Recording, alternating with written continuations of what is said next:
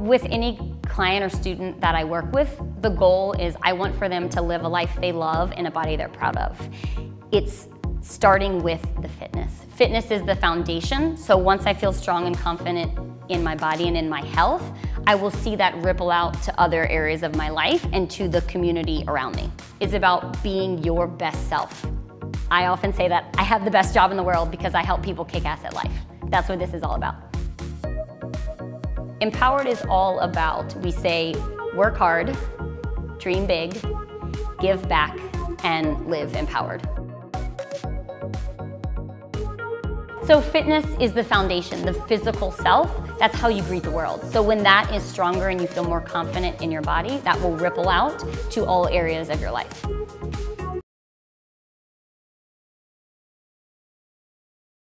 So guys, we're gonna take you through a full body 5-minute workout. Each movement will be for 30 seconds, and we're gonna give you both a level 1 and a level 2. So you can choose whichever movement feels best.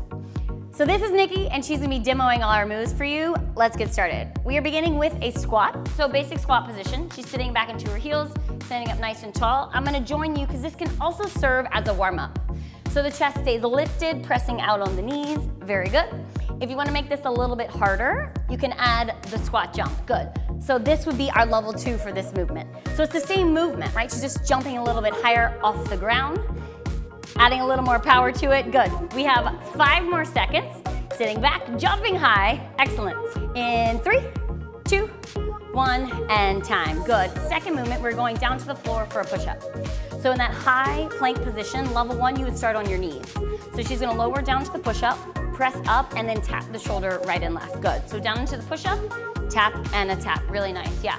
Notice that the hips are moving down with her. So if you wanna make this a little bit harder, you're gonna straighten the legs. So she comes up to that full push-up position. Yeah, really nice, good. So keeping the hips still. That's it. Lowering down, press back up. You have 10 more seconds. Good, you're doing great. Lowering down, exhale, push the floor away. In 3, 2, 1, and time. Good. Next we have a Superman. So you're gonna be working the back of the body. Arms are extended overhead in that position, thumbs are up. Good, everything lifts off the floor. Squeezing the glutes, then she goes into a scapula squeeze, pulling the shoulder blades together, and then lowering back down. Nice.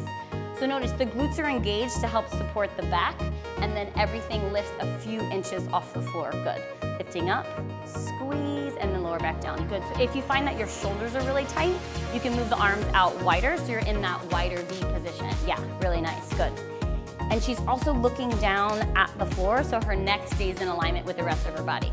Give me one more. Lifting up, squeeze and hold, and down. Good.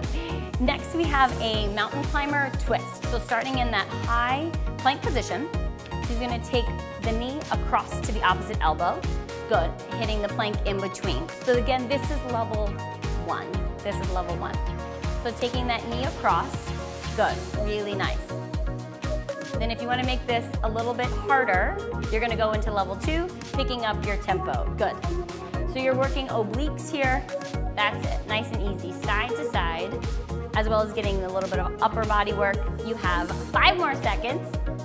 Good, take it across, 3, 2, 1, and time. Nice. We're going into our Frogger next. So in that high plank position, she's gonna step 1 foot forward, so always starting with that level 1 for you. So 1 foot comes forward on the outside of the hand. Other leg comes forward as well. Yeah, exactly. She lifts the chest and then hits that plank position again. Good. So that level 1, stepping forward, stepping back. If you want to make it a little bit harder, then you're going to jump both of your feet. Good, really nice. And then hitting that plank position again. So this one is a little more dynamic, a little more energetic, if you will. Nice. But do whatever one that works best for you. Give me one more and breathe. Good. Next we have our side plank. So she's gonna hit that forearm side plank position. One arm is reaching up, good. So level 1, crossing that front foot forward, it's gonna be a little bit easier. And she's dropping the hips down and up. So notice this top hip is stacked right over the other. Core is engaged.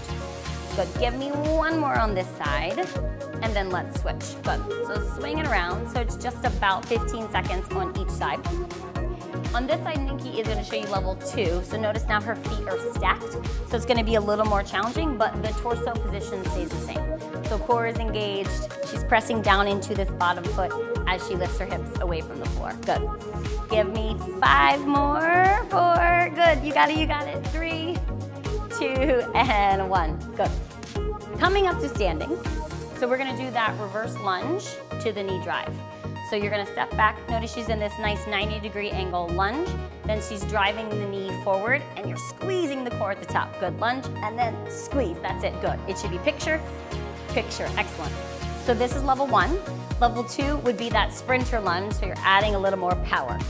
Down, jump it up, good. And still taking your time with it. I wanna see 2, boom, that's it, 2 pictures.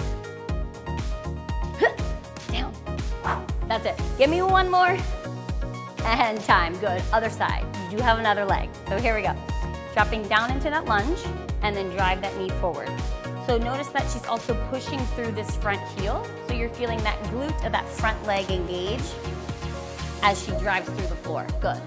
And then if you wanna add that challenge, let's see it. Jumping up nice and high, taking your time, but focusing on that explosive power coming off of the ground. Good, that's it. Strength and cardio all together. That's it. You got 3, 2, 1. Breathe. How are we feeling? Okay, great. We're going into our skaters. So for the skater, she's gonna step side and reach one arm across, exactly, and then other side reaching across. So that back leg can tap the floor.